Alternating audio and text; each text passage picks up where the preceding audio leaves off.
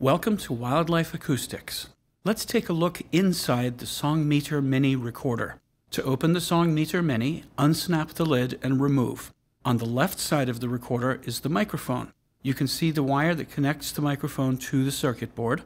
On the right side of the recorder is a nut and plastic bolt. The bolt can be unscrewed and a second acoustic microphone can be added. Below the nut you see the socket where the second microphone will be connected. Back on the left side, here is the jumper block which determines whether the Songmeter Mini will draw power from the AA batteries or the optional lithium-ion battery lid.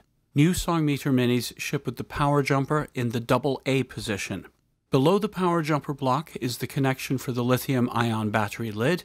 We'll discuss the lithium-ion battery lid in detail in a separate video. Here is the AA battery holder, and here is the SD memory card holder.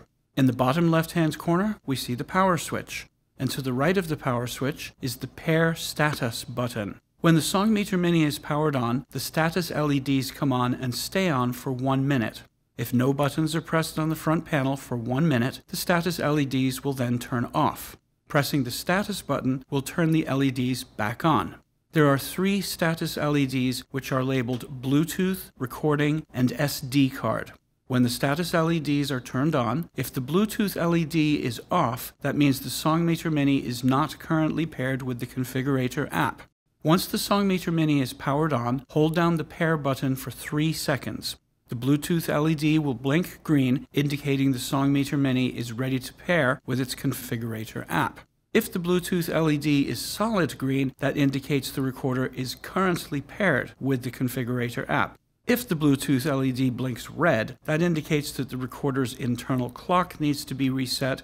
The clock is set automatically when the recorder is paired with the configurator app. And if the Bluetooth LED is solid red, that indicates there was some sort of problem pairing the recorder to the app. If the recording LED is blinking green, that indicates the Songmeter Mini is currently recording. If the recording LED is solid green, that means the Songmeter Mini is not currently recording and is waiting for the next scheduled recording time. If the recorder LED is solid red, that indicates the Songmeter Mini cannot currently record. This could happen if there's no SD memory card, for example. The last status LED is for the SD memory card. If the LED is off, that indicates no memory card is inserted. If the LED is blinking green, that means the SD card is currently active. If the LED is solid green, that means the card is not currently active and can be removed from the recorder. Although to be safe, Wildlife Acoustics recommends only removing the SD card when the Songmeter Mini is actually powered off. If the SD card LED is blinking red, that means the card is full. If the LED is solid red, that indicates there is some sort of problem with the SD memory card. In this case, reformatting the card may solve the problem. The SD memory card can be reformatted from the configurator app or from the front panel function button. There are 4 available front panel functions on the Songmeter Mini.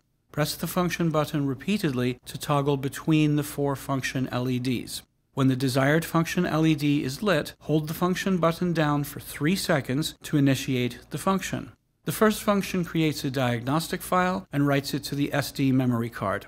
This diagnostic file can be read by a Wildlife Acoustics technician and describes all the details of how the recorder is functioning. The next function LED is load.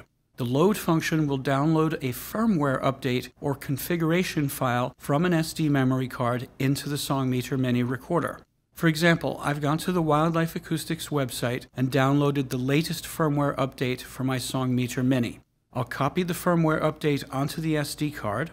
I'll insert the SD card into the recorder and press and hold the function button. When all the LEDs flash green, I know the firmware is updated. If all the LEDs flashed red, that would indicate there was some sort of a problem with the firmware update. On my mobile device, I have a saved configuration file. I'll select the save configuration and press the share button. I can use standard Android or iOS file sharing tools. I'll email the configuration file to my PC.